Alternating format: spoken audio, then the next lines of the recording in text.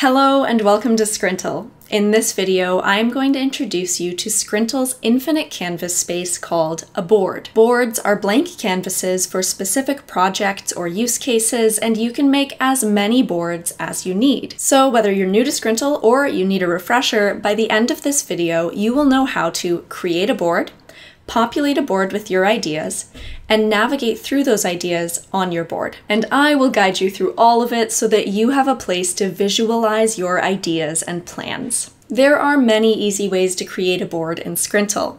First, from your desk, Scrintal's home base, you can click and drag your cursor across a group of blocks. After you do, right-click the selection and a menu will appear with an option to Create Board. Clicking that will create a new board with your selection. Now you can title that board and use it as a place to store those documents. Another way to create a board is to go to the left side menu and choose a specific selection of documents to include in your board. Simply click Select Docs, choose the ones that you need, click Options, and then Create Board with Docs. Another option is to simply create a blank board. To do this, go to the left side menu and find all of your boards, then click Add New Board. A blank and infinite canvas can be a bit overwhelming, but don't worry because Scrintal has you covered. In the menu at the bottom of the board, you can choose from a variety of comprehensive templates for whatever type of project you're working on, from taking reading notes to brainstorming to planning your next work project. Once your board is populated with a variety of blocks and documents, which are topics that are covered in another video, you will need to navigate through it all. You can do this by holding the spacebar while you click and drag your mouse, by scrolling up and down, or by holding Control or Command as you scroll to zoom in or out. And that is how you create a board,